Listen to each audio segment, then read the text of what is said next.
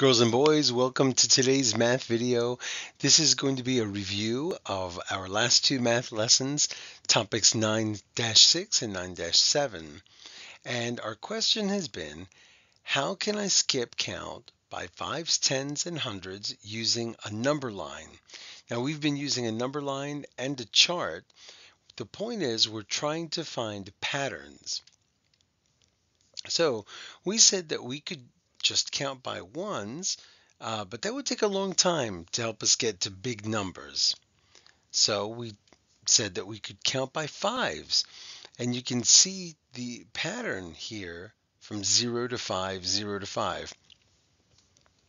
If we count by fives, we can go 5, 10, 15, 20, 25, and you can see the red ones end in 0. That's a much faster way of counting. And if we look at the green numbers here, it's the tens number that changes. So 10, 20, 30, 40, we're going up by tens, but the tens number is only going up by 1. 1, 2, 3, 4, 5. And the same thing happens when we count by hundreds. Look at those pink numbers. We're actually skip counting by 100 there, and we can go much more quickly that way.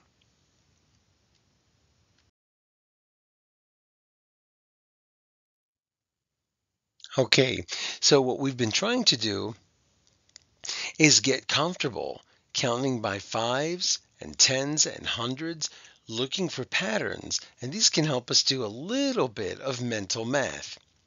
Mental math is when you use your brain up here to figure out some math.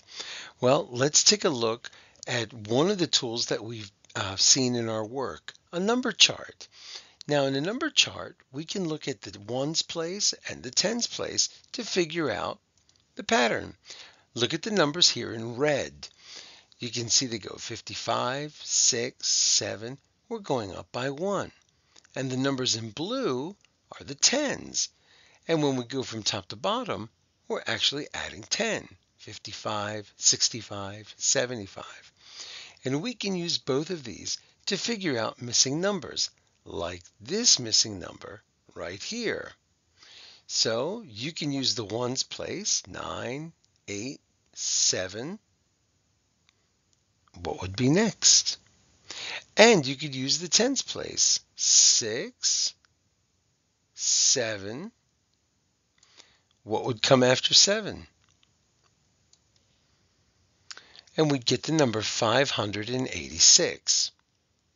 So learning how ones and tens work is really important to helping you get comfortable with mental math and skip counting by big numbers.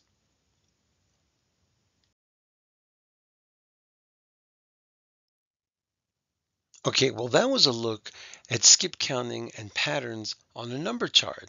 Let's take a look at this here. This is a number line. The problem is our number line doesn't have any numbers. So let's add some. And remember, we don't always have to start from 0. We could start from any number, like an open number line. Okay, now look at this. It starts at 550. And look at any patterns that you might see. 0, 5, 0, 5, 0. See that 0, 5, 0, 5 pattern? That means we're counting by fives, right? Now look at this.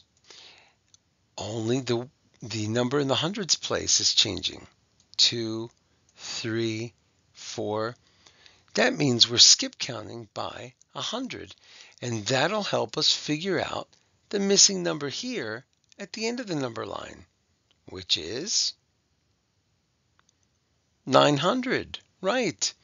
Can you imagine if we had tried counting by 1 to get to that 900? It would have taken so long.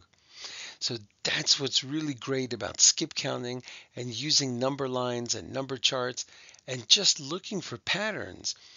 They will help you do mental math, and pretty soon you'll be able to add huge numbers without writing anything down. Okay?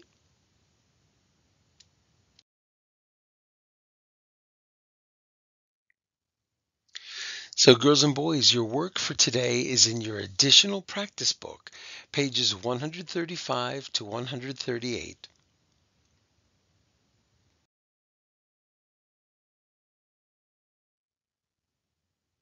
And when you get a chance, go over to the Envisions website. There's nothing new there except for a game, which is optional. You don't have to play it. The games are a little tricky in Envisions, and sometimes the instructions aren't clear. They're a little hard to play if you're not using a mouse. So if you want to play for a little bit, that's fine, but make sure your other work there is done first. There's still a couple of you that have some catching up to do.